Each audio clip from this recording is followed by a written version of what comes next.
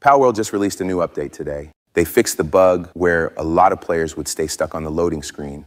This has been a bug that quite some people have been struggling with, according to the Palworld Reddit. The fact that this patch was released not even a week after launch shows that the devs will be proactive and engaged when it comes to the game and the community.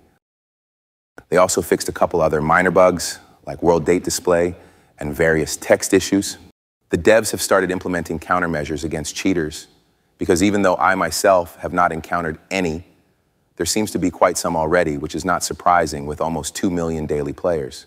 I think this will be needed, not just in general, but as I said in my last video, in 2024, PvP will be added, so I can imagine how frustrating it would be to encounter a cheater at that point. There are so many people currently very frustrated when it comes to Palworld. There are rumors going around that Palworld was made with the help of AI, which at this point is not confirmed. I find it very weird that people are so against AI. It does not make sense to me. The main reason people in general are so against AI is because people are actually losing their jobs due to AI taking it over, which is something I can totally understand.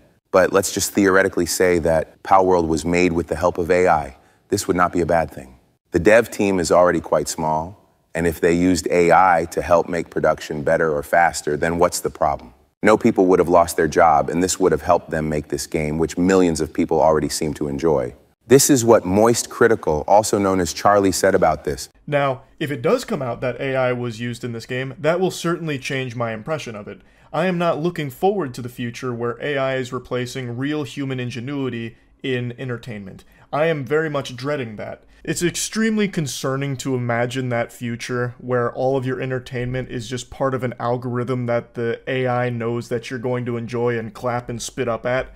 So if it does come out that Palworld used AI in a big capacity during its development, obviously that's going to change how I feel about the game, 100%. I don't fully agree with what Charlie said, because if you really enjoy the game how it is now, then why would the way it was created change anything, really? I feel like we live in a time where everything seems to advance super fast, especially the last couple of years, and I don't see that changing. If I were to ask you, would you rather have Palworld exist, but it was 100% made by AI, or would you rather have it not exist? In real life, the job that I do is 100% replaceable by AI, but something I have noticed, even as a child, is that there are things that people don't care about doing themselves, which is why in my field, instead of being scared to lose my jobs and my clients, I actually take a hold of AI and use it to better my work and to still be able to compete in the field. AI exists and it's not going anywhere. It's better to just adapt and make sure you stay up to date. That was it. Pixelcharms out.